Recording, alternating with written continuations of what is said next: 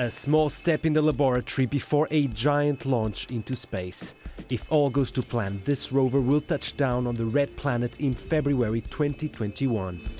Its mission to collect samples from Mars and try to find if there are any traces of microbial life dating back billions of years. From here on out, it's test, test, test. We're testing everything we possibly can, shaking out the bugs to make sure that we've got a reliable system to send to Mars. The Mars 2020 rover is currently in 3 sections and being constructed in this sterile environment outside of Los Angeles.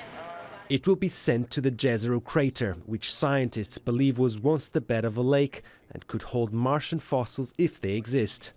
Takeoff is set for next February. What we do in this room is we make sure we have a strict clean room protocol so that we are not contaminating our vehicles, so that we can preserve the science that we are interested in learning about. As well as searching for life, it will also prepare for possible human exploration.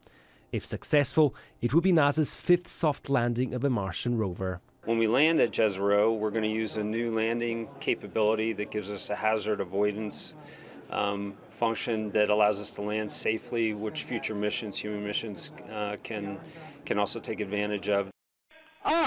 China also has its eyes set on space. It has successfully launched one of the world's most powerful rockets, saying it's a big step in its ambitions for the Moon and Mars.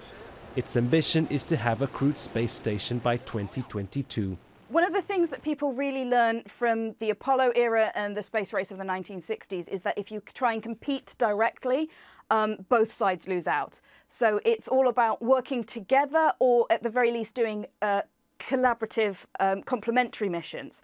Working together or alone, the space race is about to reach new frontiers. Joao da Silva, Aljazeera.